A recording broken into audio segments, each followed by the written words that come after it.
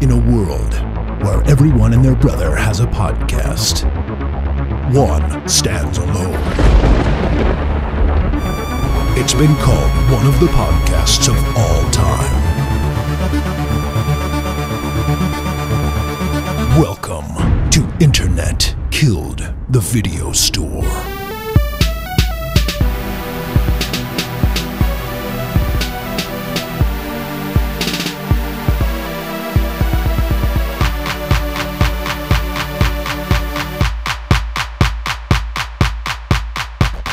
Alright, so do we want to just jump right into the box office? I know you guys are busy. Do you want to do any other show first, or just get into the draft? I think draft would be my preference. I don't know. What did you have in mind? I mean, the other stuff, I don't know if you guys have seen or heard it. The Beyonce record or Vampire Weekend. The country record? Civil War, yeah. Curb, Fallout. I haven't had a lot of time with any of that stuff except for Fallout. A lot of shaking heads. What do you think of Fallout? Did they finally make a good adaptation? See, well, first of all, let's address that because you keep saying that. Did you forget about The Last of Us? Are you like just completely? No, I like it. I thought that was your statement. Oh, okay. I mean, I like Silent Hill. I like Mario. I like a couple. I like Mario too. Oh, so you're asking me. Okay, Yeah. my bad. Did they finally crack the code for you? I think this one kind of does a little more in a way that Last of Us, like, because, yeah, I guess you remember my problem with that is, like, well, yeah, it's easy to adapt the most cinematic video game of all time. Right. But Fallout is more of a video game in my mind, like, or at least more a traditional video game. I'm not trying to, like, shit on The Last of Us. Never even played it. But, yeah, I think that it gets at some of, like, you can have, like, serious stuff in a video game and also like really goofy stuff. And the Fallout series, I think, has always done a good job of that, of having like really kind of zany stuff that doesn't seem like it should fit with like some of the more darker tones that they try to do. And I think this show does a lot of that stuff. I don't know. It's kind of weird because as I was watching it, I was not 100% of the time like, oh, this is a great show and I'm really enjoying this. Like there were times where I was like, this is bad. But I still think it's closer to what I'd like to see people try to do with video game adaptations. Even though, yeah, at times I was like, man, this is more like Twisted Metal than it is Last of Us a lot of the time. Oh, no. And it really made me reflect on Jonathan Nolan as a writer. Oh, no. But I think I'm, starting to understand him a bit better overall, I guess.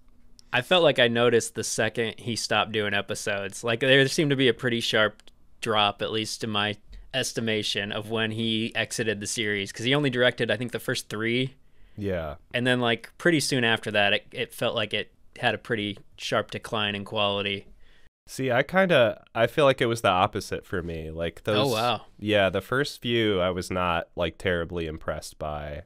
Yeah. And I noticed this with some of his Westworld episodes too. Like he kind of has a slower pace than what I enjoy as a director. Yeah. And some of his action stuff just does not look right. Like there's a scene where there's some people, running as they're getting shot at, a thing you've seen 1,000 times, and like we know how to do it, but they've managed to make it look so bad. Like these people are moving so slow and they're like crouched over, like covering their heads, and whoever did the CGI like bullets or whatever they used, it's like all around them. It's like, okay, well, they're just getting hit. Like this doesn't make any sense. And there were a couple things that I thought looked pretty bad, like that the graboid. No, that's a Tremors thing. Gulper, whatever the big creature was that they like leaned all of their creatureness on, I was pretty disappointed by. It's like, okay, I wanted more than this and like some CGI rad roaches. But on the other side, like the ghoul, I think looked pretty impressive. It's a pretty big feat to do that much like nose deletion in a TV show. Like that's not easy shit to do. So it's cool. I thought it looked good. It did look good. For the most part, it looked pretty good.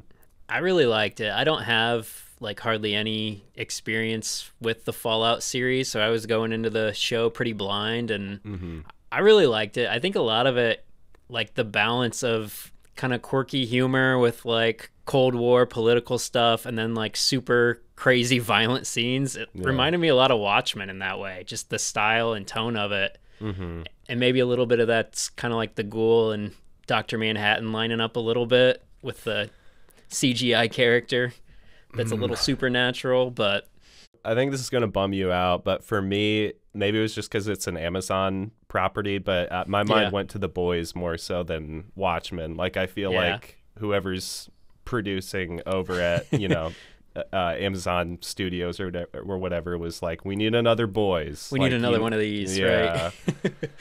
And I guess, I don't know, The Boys is obviously pulling from Watchmen in a lot of ways, but yeah, I don't know. It's funny. Did you guys hear any of the beef songs between J. Cole and Kendrick? And J. Cole did one called Might Delete Later, and then he literally deleted it because he got embarrassed. J. Cole got embarrassed? Yeah. Dude, was it that bad? Said it was the cringiest shit he ever did, and he regrets it, and he had it taken off Spotify. What about Kendrick? Kendrick hasn't responded yet, and that was basically what Drake's whole diss was about, because Kendrick should have responded by now, and he hasn't. What? And then Drake's diss also literally put words in the mouth of Tupac Shakur by using AI to have a Tupac and Snoop Dogg co-sign on his diss track. That's so fucking stupid. Why is Drake doing diss tracks again? Because Kendrick keeps making fun of him. I mean, Drake deserves to be made fun of, though. He does. And I feel like if Tupac were alive, he would not sign with the Canadian Nickelodeon soap opera star named Aubrey. Nope. It'd be the guy from California. Yep. But yeah, that stuff's all kind of silly. Yeah, I'm kind of bored with it already, to be honest. All right, if we're getting down to brass tacks here, we're going to jump right into the summer movie box office draft. Real quick, did you like Civil War? I did like Civil War, yeah. It looks so fucking good. I really liked it. I also could see why a lot of people wouldn't like it, because it seems like one of those movies where the marketing is very misleading. Like, it seems like it wants to sell itself as a big spectacle, and the movie's kind of just saying, like, no, war sucks. Like, this shouldn't be something that people are interested in actually happening. That's a cool message, though. It is. It's a really cool message, and I feel like I kind of got that just because I'm a nerd and I've been following the movie and Alex Garland interviews, so I kind of knew what to expect going in, but, like, just seeing the trailers and, like, the White House blow up and all this shit, I see why a lot of people are like, well, they didn't even touch on the politics or the battles and stuff. It's like, no, that's not that's not the point. Cool. I'm excited for it. Yeah, it's really good. It's cool to see Kirsten Dunst go from, like, bubbly Mary Jane Watson cheerleader and bring it on to this, like, desensitized, cold war photographer. Like, she's great in it. Cool. Yeah. But yeah, it was great. All right, so the reason we're all here, let's get down to it. The 2024 Summer Box Office Movie Draft, also known as SUMBO24. Basically what this is, all three of us will take turns selecting movies from the summer calendar based on how much money we think they're going to make at the U.S. box office over the summer. Last year, how this went, I picked The Flash first overall. It was a huge bust. I finished last, basically because of that, and Disney overall. I bought into the Haunted Mansion reboot as well, and Elemental, all three of which underperformed. Max finished second with Guardians of the Galaxy and Into the Spider-Verse being his big earners, and Ben won and made us all watch Patriot Season 1 because he got... I guessed on everything. Oppenheimer and Barbie somehow falling to 9th and 10th overall. I don't know how they slipped that far. That's like Mahomes falling in the draft to the Chiefs. Let's see. How do we want to do this? Are we good with the format for the draft? Is the snake draft still an act, or should we just go 1, 2, 3 to keep it from going I liked weird? it. You like the snake draft? Fuck yeah. I won. It benefited you, so yeah, I could see that. Max, are you comfortable with this? Are you Yeah, comfortable sure. with this? I feel like I threw too many foreign sports terms at Max last time, and he just got sideswiped into taking Fast X and Transformers. That's not what happened. No, I had regret. It just shook out in a weird way, but I don't care. I already know that we're just watching season 2 of Patriot next year. I know how these things go. Okay, so do we want to extend it a week into September so we can include Beetlejuice? Because otherwise, I don't know if there's going to be 15 movies we can pick this year. The field is very, very light. Sure. Really? Okay. And then, do we want to roll the dice for draft order, or do we go like NFL rules where the person with the worst record picks first, You'd like that, wouldn't you? I would see it benefits me exactly. Or we can go the opposite and reward Ben again and let him go first since he would. I don't know. You got fucking first last time. It didn't work out too well for you. Exactly. Yeah. I'm not I don't know what to do with the first pick, so it doesn't really matter to me. Or I got the dice. Do the dice, dude. Dice. Fresh start. Okay. You can have the first pick on numbers then. What do you want? Pick 2 numbers. I picked 2 numbers out of 1 out of 10. 1 to 6. This is just a sixer. 1 and 6. 1 and 6. Max, what do you want? 2 and 5. Okay. It's 2. Max got Nice. first pick. Oh shit. All right. 4. That's me. So Ben, you got last pick. All right. But it is a snake draft, so you get to go twice in a row here at the end. Yep. All right. So first on the clock with the first overall pick in the 2024 summer box office movie draft, Max Hatlam selects. Damn, this is a lot of pressure. I was not expecting this. You're on the clock. How much And time do they give him on the clock in the NFL? I'm already flaking on my first pick. Yeah. Yeah, I'm feeling nervous about it. I don't like any of my picks. I just want to put that out there right now, except for like It's maybe 1 or hard. 2. No, I just mean like I think they're gonna be horrible movies. A lot. Well, of yeah. them. We're just picking what's gonna make the most money. Let's clarify Yeah. that right away. Yes. All right. Yeah. Sorry. I'll stop stalling. You stalled. I'm gonna pick Despicable Me 4. That was my number 1 pick too. That was my number 1 pick. Yeah, I think that's gonna be pretty big. So you know.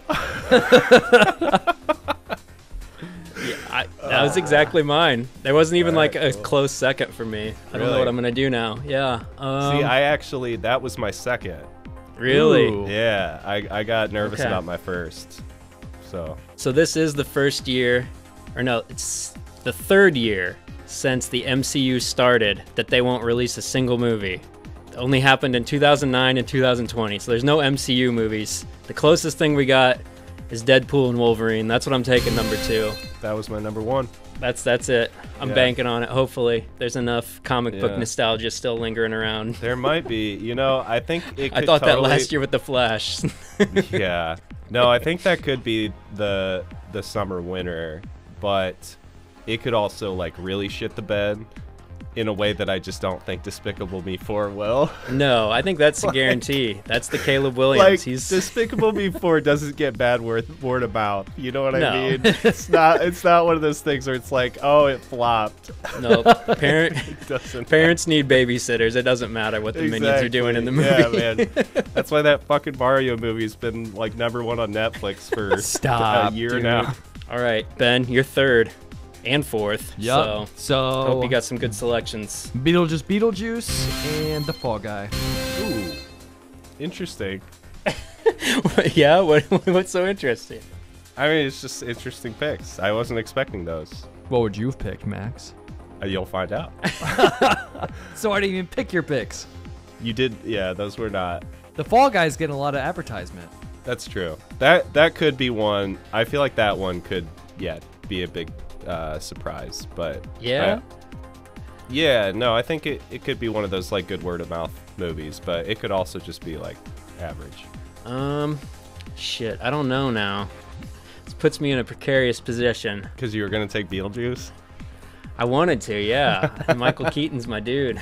There you go. It's Flash all over again, Ryan. All right, I'm gonna go with Garfield. That's a good one. I need the safe pick. I can't go too many R-rated movies. I gotta get a family one in. Yeah. Oh, I don't give a shit, dude. My list is shameless. It's my turn, right? Yeah. Inside Out 2, baby. Yes. There we go.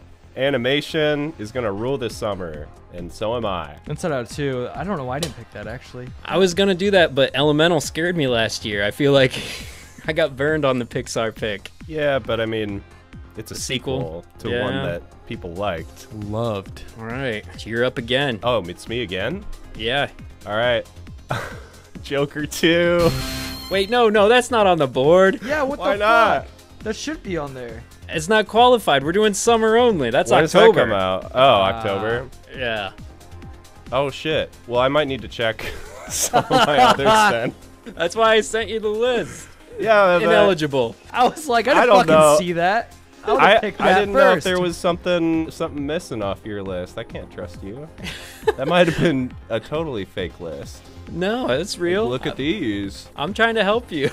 Yeah, I just left Joker off the list. That would be shitty. I'm not trying to screw you guys that bad. Well, I figured it was on there. I didn't look at the list too hard. Otherwise, I would have had Venom 3 by now. All right, that one doesn't work. Shit. This is all going wrong. Now I see why you were like, there aren't that many. We got a thin draft class. Fuck it. Should I do that? No. The Bad Boys. Bad Boys for life. Or Bad Boys Ride or Die, right? Is that what it's called? Oh yeah, Bad Boys for Life. That should have been the fourth one. That was the third one. They fucked up. Yeah, well. They got the titling out of sequence. Yeah. That was gonna be one of my picks. That's me again. Shoot, what do I want? I think I'm gonna go with Furiosa. Okay. Old Mad Max. What the fuck is Maxine? Did you see X or Pearl a couple years ago? No. It's the third movie in that series. 80s slasher movie. What is Twisters? Twisters You know is what it exactly is. what it sounds like. It's a legacy sequel to the best disaster movie ever made. It is. It's what I think it is. Yeah. What's his name? Glenn Powell from Top Gun is the new main dude. All right, we'll do Twisters. Glenn Powell from Hot Topic. We'll do Twisters. This is what happens. I sell you too hard, and then you end up taking fucking Barbenheimer, kicking all our asses. Fuck yeah, dude. Now you got Twisters, and we're all gonna lose. Oh no. And then Borderlands, if it's after the game. Yes, it is based on the game. All right, Borderlands. I picked Borderlands. Oh, is that the Eli Roth thing? He finally Yeah, did it? Eli Roth. I think Kevin Hart, Jamie Lee Curtis. There's a bunch of people in it. No, I don't want Yep. it anymore. It's a Kevin Hart property. No. I Too don't. late. Fuck. Too late. It's gonna bomb. They did have to do a lot of reshoots. God, that's not. Is that a good sign or a bad sign? No, usually it's a bad sign, especially because Eli Roth didn't want to come back and do the reshoots. He had somebody else do them for him. Oh. So, not a great sign. So Beetlejuice is gone. Fall Guy is gone. Ooh, this guy's still on the board. I'm gonna take Quiet Place Day One. Okay. Prequel. That was my alternative pick. I was either gonna do that or Furiosa, so I'm glad it's still sitting there waiting for me. See, I'm loading up on the R-rated movies though. At least I got You Garfield. Oh yeah, you got Garfield. You're good, dude. Max, these are your last two picks. My last two picks are, first of all, Kingdom of the Planet of the Apes. All right, Planet of the Apes. We'll see. We'll see. That's about everybody's expectations with that. We'll see. Right. And my last pick is gonna be, I don't know, fucking Alien Romulus. You're probably the biggest Alien fan in the chat, and you Yeah. sound so mad. Like that's the same enthusiasm you had for Transformers Beast Wars last year. Right? It's not far off, but like I haven't looked into Alien Romulus. I don't really know what it is. It's just a weird thing, man. It's Ridley Scott is a weird person, and he's made some stuff I really like. I mean, I've liked all of it, except for like, I don't think Ridley's doing anything with this one. I think he's busy on Gladiator 2. I think that could be maybe a good thing, Yeah. because I feel like there was so much retroactive love for Prometheus by the time that Alien Covenant came out, which was like kind of a sequel to that in a way, Yeah. that it seemed like Ridley Scott just kind of came in and like was like, oh, well, people finally like Prometheus. Like it has a cult following. I'll do this tie-in to that. And it was like, well, I don't know. See, I think I liked Covenant more than Prometheus, but I know everybody hated Covenant. I didn't hate Covenant either. Yeah? But it just seemed like, I don't know. I'm going to watch one of those tonight, I think. It feels like you're just like searching your memory banks and like, oh Yeah. shit, I got some blanks here. I need to fill in. Yeah, exactly. That's what I'm realizing. It's like, wait, maybe I did like Covenant quite a bit. See, I think I would be more on board to see where Ridley Scott's going to take a third movie than Fede Alvarez, who's only made the Evil Dead remake, Don't Breathe, and The Girl in the Spider's Web. Yeah. And he wrote the last Texas Chainsaw Massacre movie, which was terrible. Okay. So I'm not super enthused about. Dang. I mean, I could see somebody else, but not him. Well, I picked it. Yep, you got it. It's in your arsenal of Despicable Me, Inside Out 2, Bad Boys, and Planet of the Apes. Quite the dream team. Yeah. Oh shit! Sure So this is my last pick. Who's left? Is nobody gonna take Horizon, Kevin Costner's movie that has a sequel coming out 2 months later? He's got a Horizon in June and a Horizon in August. Wow. Can I get a twofer if I take them both? No. I don't know about that. I don't like any of these. Yeah. I was hoping John Krasinski was gonna pull something out with his kids movie, that IF, but all the trailers for that look really bad. Even though I have seen the trailer for that. It looks terrible. Steve Carell and Ryan, he got all kinds of favors called in, but the movie looks so bad. Yeah. I don't want to take Machine Gun Kelly the Crow either. What else is there? I'm gonna take Harold and the Purple Crayon off the board. I keep seeing that name, and I think about looking it up, and then I decide not to. All I know is that? Zachary Levi, kids movie. That's all I need. He'll pull it off. All right, yeah. Why not? Okay, so you got last pick. Who you taking?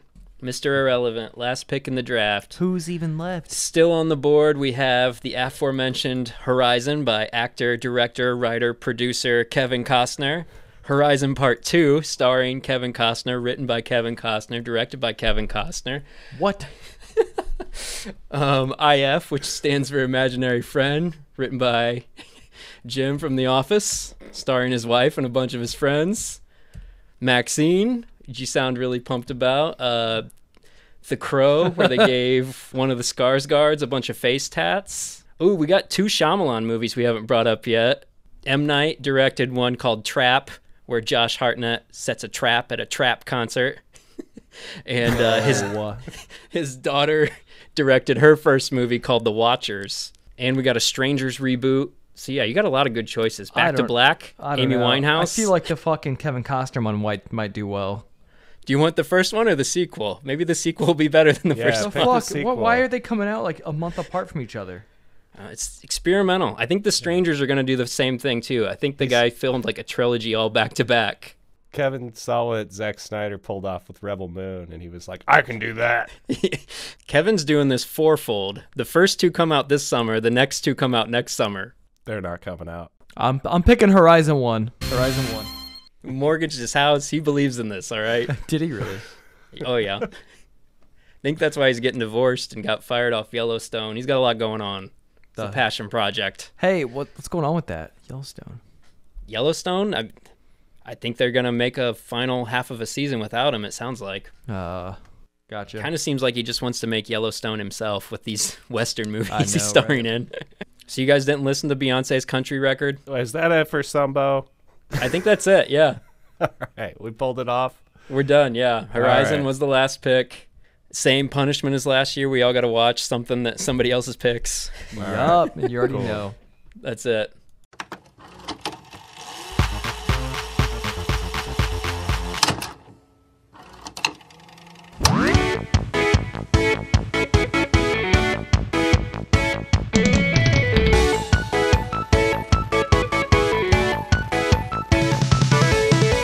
So today with us on Internet Killed the Video Store, we have Adam Turla of Murder by Death. Huge fan of yours. Thanks for joining us.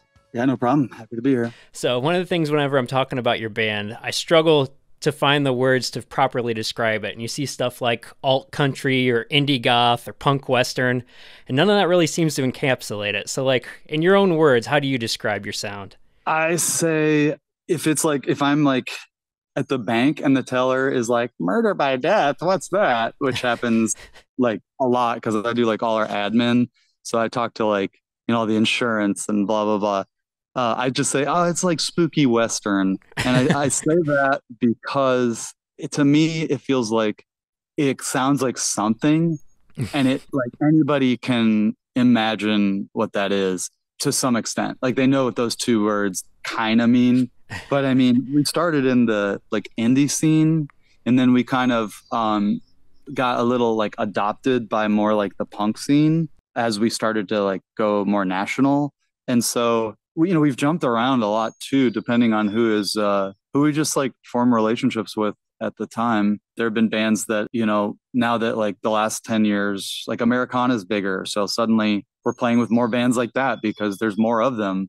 But 20 years ago, I mean, I was using the sort of Western motif as a device because nobody was putting like Western sounds in indie rock or whatever. It just wasn't very common. So I thought it was like, oh, that would be cool. That would be like a bit of an identity. And now it's way more common. So there's actually like more bands we can play with. And in some ways it's made it easier. In some ways it's made it harder because it's saturated. So, we just sort of try to roll with the punches and just keep making music and trying to have fun. Are you thankful that the deathcore heavy metal scene has finally died down so you're not getting confused for that whole era? We still do. I can't tell you how many opportunities we've lost because we were like all set to play this street festival, and then their insurance company was like, we can't have a band called Murder by Death play. And they're like, no, it's actually kind of nice music. And that's what happens when you name your band when you're 19, it's not the brightest move on our parts. Were there any runners up that you're like, man, we should have went with that? Or they were all pretty bad. At one point we played one show while we were like transitioning to new names, and we called ourselves Dawn of the Dead for a night. And I don't know if that would have been better or worse, but I think we just never imagined ever that we would be out of like the sort of like indie DIY scene.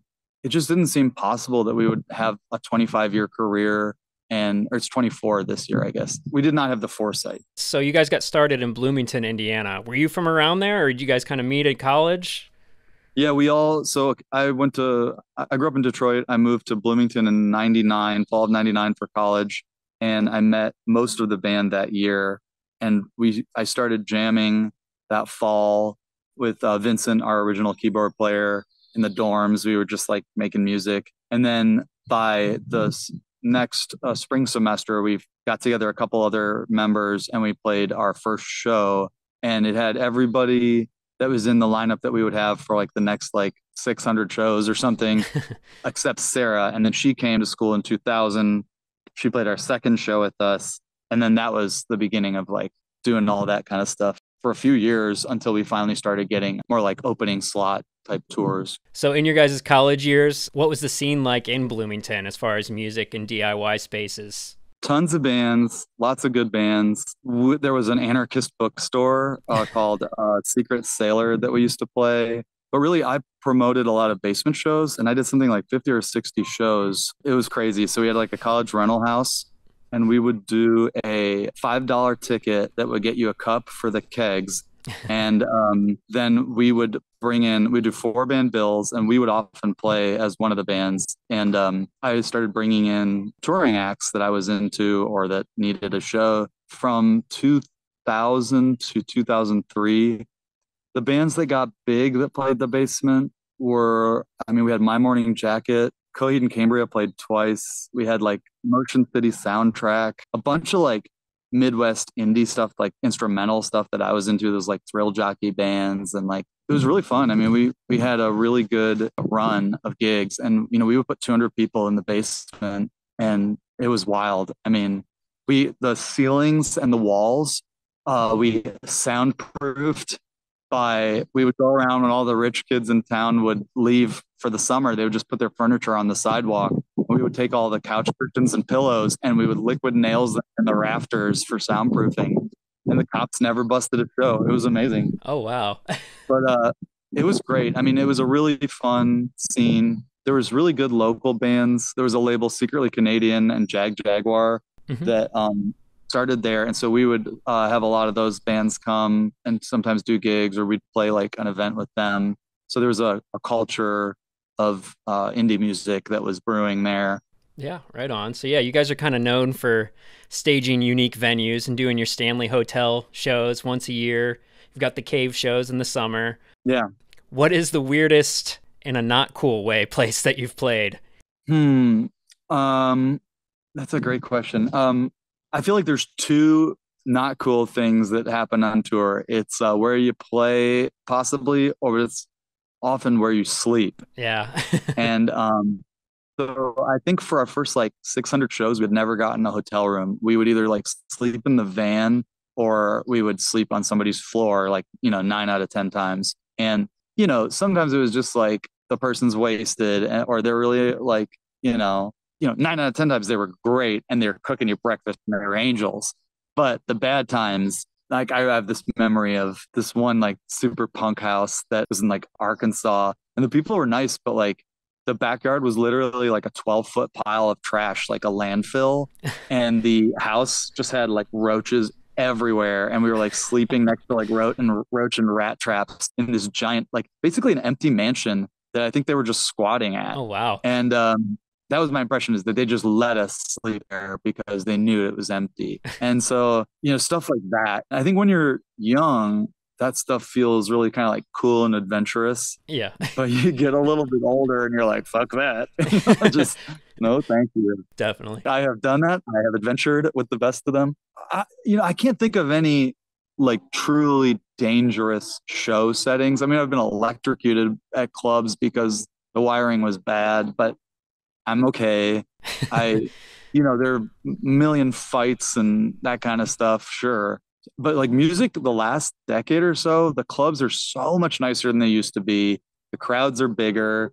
There's more, tickets cost more, which actually makes the venues better. Like the music scene now in no way resembles the scene that we came up in, for better or worse. Yeah. Like I know that there's people out there still playing house shows, obviously, but like there used to be like a certain level of crappy club that like every town has. Mm-hmm. And I feel like there's less of those than there used to be. Yeah, it seems like it. Which is, it's like, I don't know if that's a problem. I mean, when I talk to the younger bands, they're always just like, they're playing all these great spots. I'm like, wow, cool. Good for you. Yeah, it's kind of the survival of the fittest. It felt like it was. I mean, $5 shows at a venue, like you're not going to get much out of that venue. Yeah. Well, there's something about kind of the passion it takes to be committed when there isn't a huge financial incentive.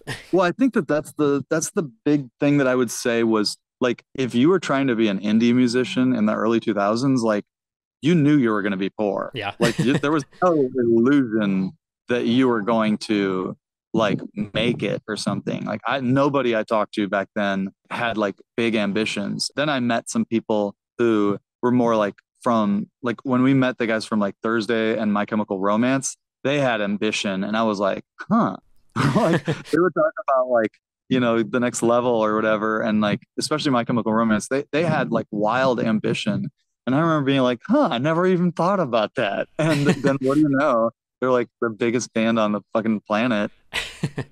Well, you guys have kind of carved your own path as far as your unique sound and even putting out your own records, starting campaigns on Kickstarter. Yeah. Do you think that kind of hard work ethic has helped your longevity as a band to keep you guys going and passionate about what you're doing? Yeah, I think it's like 1,000 little decisions that got us to sort of like what we really are. And, I mean, we grew up listening to like Fugazi and that kind of stuff. And we definitely admired the ethic of that kind of like ethical punk rock and that DIY mentality.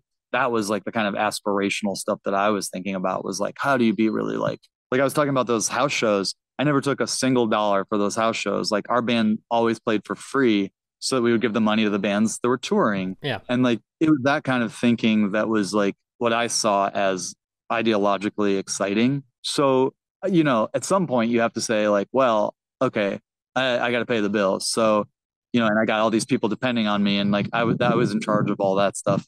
So we started eventually transitioning, more into the club thing kind of naturally, as just happens with bands. And what ended up happening is we started doing more of the work ourselves, or I just did it in a lot of cases, where I was like, well, this merch company wants to take 20% to fill all the orders, and that's a lot of money. And then they want to ship using this company, and that company is really expensive, and it will cost the customers $5 more. And so I was like, what if I just ship it? So then I'm doing mail order. It was the same thing. Like this label didn't want to press this record that I wanted to press. I was like, well, can I press it? And they're like, okay. So then I started doing all our vinyl, and it was like a ton of things that happened like that, where suddenly I just found myself doing it, and I was responding to all the questions, and suddenly it was just like, well, why don't I just deal directly with the audience? They seem nice enough. And, it just became like apparent as the internet provided more opportunities and it became a totally different marketplace than when we had started. I mean, bands didn't really have like websites when we started, which is crazy to think about now. It makes me feel 1,000 years old.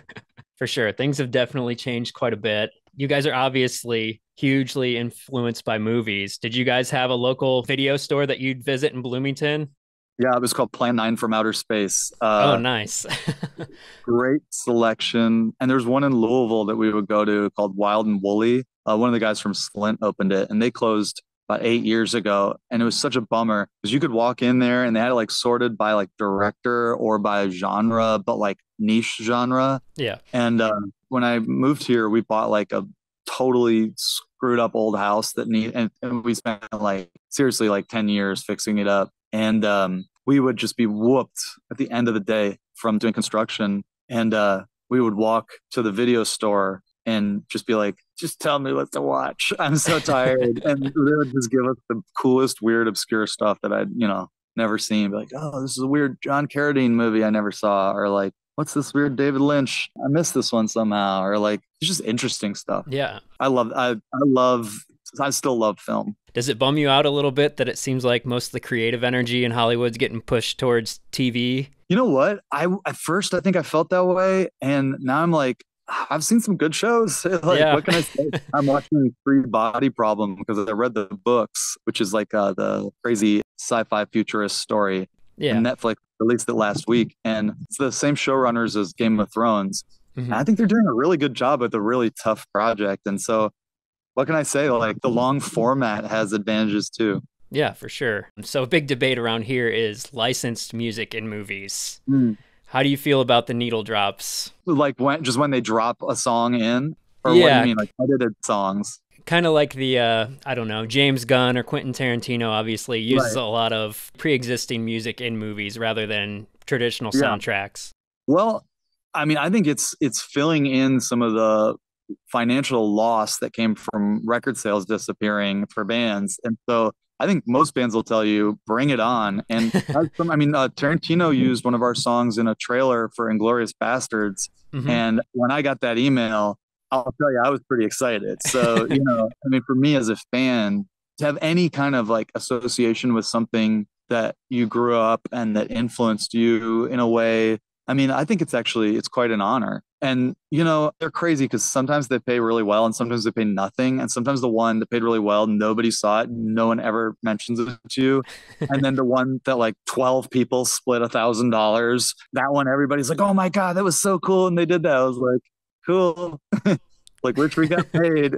But you just kind of hope that they keep coming in, and you hope that you don't get in a position where it's like for something that sucks. Yeah. We've not had to make a choice to be like, well, do you want $50,000 to have an ad for something that you actively will not purchase? Like I haven't had to make that choice. And I know what I would do because I'm a weirdo, but like there's a lot of companies that I don't support. And I know people who have taken money from those companies, Yeah. Especially if you got kids, you're like, well, that could be a year of college or, like who knows? I'm glad to not have to make those choices. Right. Because the only people who want to use our stuff are like usually a little like outsider. Yeah, it definitely seems like there's this kind of initiation to being brought into the Murder by Death circle. It's almost like a cult movie that your friends have to show you, and then once you see it, you have this shared language. Oh, I love that. Yeah, we just don't have any real commercial success or accolades of any kind. So like the band is just 100% grassroots. Whether we meant to do that or not, that's how it ended up. And I think it's been a really great career. Honestly, it's exceeded all my expectations. I feel lucky to have gotten to do this for so long. I started this year, my big goal is to write songs for a new album, and I'm still having fun writing. I'm still excited I think writing is the most satisfying part of the whole thing for me, because you're literally just pulling something out of nothing. It's a magic trick to write a song, and it feels fun to be a part of it. Yeah, for sure. So yeah, you guys have been a band for 24 years. What items are still left on the bucket list for Murder by Death? I asked that question of some friends recently, and people were like, Carnegie Hall, Sydney Opera House. And I was like, sure. I would, if somebody actually sent an offer to us right now, I would be like, yep, let's do it. But I don't really think of things that way. I think for me, the best stuff has been being able to do this and being able to do it on my terms is the best thing. That's the like the real achievement. I've never had to like change the way I wanted to write a song to make it more accessible so that it'll be played on the radio. Like nobody's ever forced me to change the art or whatever. You know what I mean? Like we have never had everything is just what we're doing. We're making that call for better or worse. Like we just got to do our thing. And in addition to that, I would say, there's venues like I've heard like the Gorge in Washington. Like, sure, that sounds really cool. I'd love to play that. We got to play Red Rocks with our friends, The Devil Makes Three, like 5 years ago. That was definitely a thing that I wanted to do. Yeah. We finally toured Australia about 5 years ago. That was something I always wanted to do. Nice. But I mean, we even got to play, my mom is from Italy, and we got to play a show 10 minutes from where she was born, and like my cousins came and my aunts and uncles. I mean, like that was crazy. I mean, like that was a crazy thing to be able to do. So I think that was pretty important for me. That's more how I think about it, is just like, I'm glad to have gotten to do it. I like thinking about the 18-year-old when I started this band, getting to have all those experiences. Yeah, for sure. So yeah, there's been a big swing of traditional kind of pop music writers going into film scoring. Have you guys ever considered doing anything like that? Oh, I would love to. I mean, yeah, the problem is I just don't know the right people. And, it's the kind of thing that I think maybe a couple of years down the road when things simmer down a little bit, I might try to be more personally proactive about making those relationships. But, I live in Louisville, Kentucky, and like, I'm not in LA, I don't have a elite community of people who work in the industry, that I can be like, hey, can you talk to your buddy, Hans Zimmer? and I don't know. It's like John Williams. And anybody is he willing to give me some pointers? But scoring a movie I think for a long time was a goal of mine, which now I'm sort of like, I think I realize like how competitive that is. And I don't know that I am competitive enough to get to the point where I get to start doing it. I read online somewhere that you guys were contacted about doing a song for Red Dead Redemption 2. Was there any truth to that? Yeah, we wrote. So yes, I wrote this is the crazy. Actually, this is what really happens in publishing. I wrote a song. I went in and recorded it by myself for that game. That must have been 15 years ago or something. Oh, wow. They were like, hey, this is cool. Can you slow it down? So I was like, so I go back into the studio, pay the engineer. I do it slower. They're like, okay, cool. Can you make it more sparse? I'm like, and at this time, I'm like such a broke person. I have no money. We're like making nothing. And so like, I'm really going on a limb hoping to get this. And then it kind of disappears and they don't use it. Oh. I did have a friend who got a song in that game. William Elliott Whitmore did. But oh, nice. So a couple years later, I reworked the song with the whole band and do a totally different version. And the song is called Go to the Light. And we put it on our album, Bitter Drink, Bitter Moon. Oh, yeah. It was a sleeper. It wasn't like a big song that got noticed. Then in 2018, the video game Destiny 2 was like, we want to use this song, but we want the stems for it. Oh, yeah. Well, we hadn't recorded it with stems because it was an old song. So we went in, re-recorded it again for that game. And that time they did use it. And it was huge. It was the biggest placement we ever got because that game like sold $1 billion in the first day. And it just got so many plays because of the gamer community. So it was really kind of a cool experience because I play video games. So it was fun for me. Yeah. Is there anything fun you've been playing recently? I'm playing Baldur's Gate 3. Oh, yeah. It's super nerd. I'm also playing in a Dungeons and Dragons campaign right now. There you go. My friend Taylor, she's like a next level DM. Like I hadn't played since my 20s, like college kind of stuff. And she does AI for her work. And she's like generating audio and text and images of every character we meet and maps all using AI. And wow. So she prints out like these photos of every character we meet. She's insane. Like it's so over the top. And we're just like, thank you for making this such a wild experience. Yeah, that's great. When I'm home, I'm trying to find more time to just relax. Cause I've basically just been grinding for over 20 years where I just had like no free time. Well, yeah, you guys are so quick to turn around the Patreon perks to your fans and supporters, offering up the exclusive tracks and, doing all the cover songs that you guys put out so quickly. Do you guys have your own recording set up now too? When I do a Patreon recording, I'm just literally setting my phone on a chair and pressing record. Oh, gotcha. Like I'm using the mic that's on the phone. My bandmates, some of them have home studios or recording capabilities where a friend has a studio or whatever. Okay. So they've done a couple things. The Patreon, we're really trying to make it worth it for people. And, we're doing like a lot of features and it's a lot of work. I also think it's just a better format for the people who want to dig deeper into the band. Yeah, it gives you guys a great direct line of communication with your fans. Like the whole advancement of the internet seems to be a major asset that's helped to sustain your band.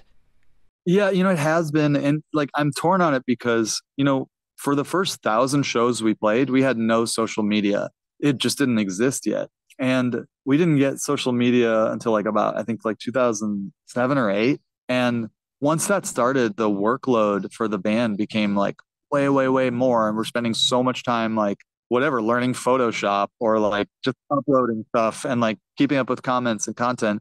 And it's like, I think it's good, obviously, because I think bands are much bigger, more successful. They can monetize things better to make up for the record industry kind of falling apart. But like, it's also just created another job that's on top of it. And somebody's got to do that job. And so I try to balance it where it's like I post what I need to. We obviously have to advertise like our tours and when we got a new album or whatever. But I'm trying to like allow myself periods of quiet where it's not something that I have to think about every day. Yeah. Well, like you said, it's kind of hard to find free time because that's always there. Yeah, no, it is. And like, and I really like, I'm just juggling so many things. I do so much admin. I was talking about this the other day with a friend where she's a new friend and she was like, I think when I met you, I thought like he's a musician and he owns a restaurant. And like, I thought like, wow, this guy's the coolest jobs. But then whenever we're just like talking, the stuff that you say in passing about the work that you're actually doing, like what you're actually spending your time doing, it sounds really hard. And I was like, oh, it's terrible. Like I just do admin all day. I was telling her, I would say that the percentage of time for the band that I spend performing, writing, or playing music is like easily less than 1%. That is like being a musician is the smallest part of what the job that I do is. Most of it is logistics. And it's okay. Somebody has to do it. But I do sometimes wonder, man, what if I just got to be like an artist? Like, what if I just spent all my time making art? Must be nice. Right. All right. So you're going on tour this June with a stop here in our home base of Fort Wayne at Middle Waves. Oh, yeah. Looking forward to that. Is there anything else you want to promote on your way out here?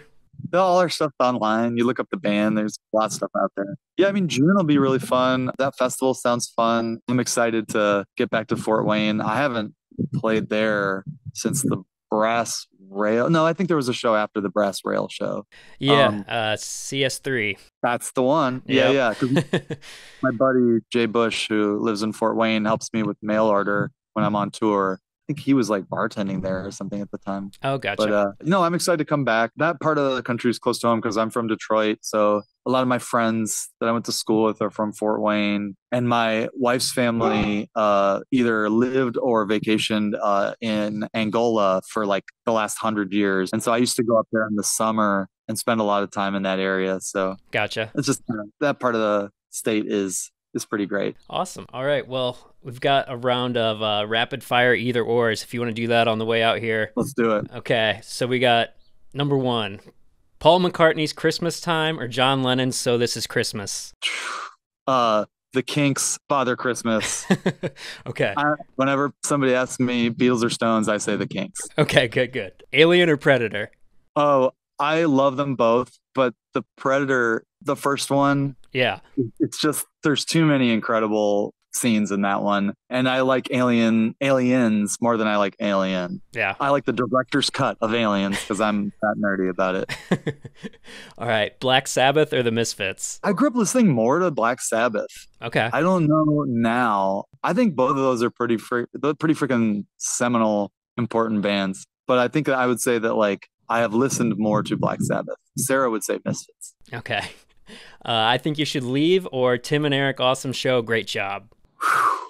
That's a tough one. I was recently emailing with Eric Wareheim because he's going to use one of our songs for something. Oh, nice. And we were rewatching some of that. But we also did a cover of Bones from I Think You Should Leave. Right. That was great. So you're putting me in a political, this is a political question now. Spaghetti or the shirt with too many colors? I don't know, man. I'm going to pass. We can do a draw. That's fine. It's a draw for me. Dookie or the Blue Album? Oh, I was very into the Blue Album. In my freshman year of college, Weezer had been on hiatus, and me and a group of friends started playing cover shows in basements where we claimed that we were the original Weezer, and that we just forget that's me. I'm Rivers Cuomo. Nice. And we would just play the Blue Album start to finish. So we did that for a couple of years, maybe like 10 shows. But that was they were both big records for me, but the Blue Album was like, I learned all those songs. All right, so you get a call to score a movie for either Denis Villeneuve or Christopher Nolan. Who are you rolling with? I would think I would go Villeneuve, I think. Gotcha. Probably more suited to our style too, not just a personal choice, but the answer is David Lynch. Okay, again. Okay, gotcha. So if you've got to characterize Murder by Death in 4 songs, which 4 are you picking? Okay.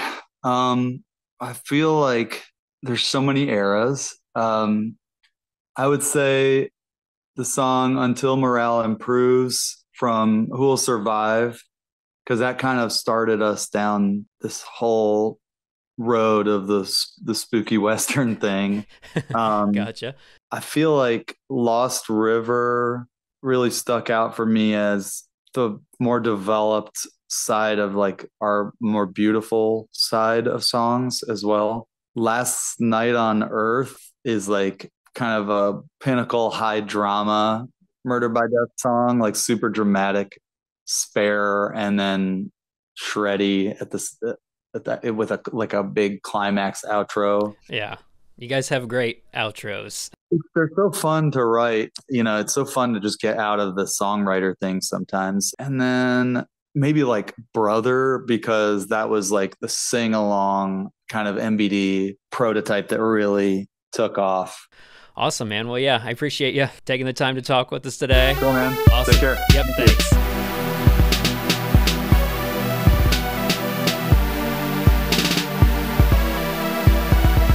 For more, visit internetkilledthevideostore.com.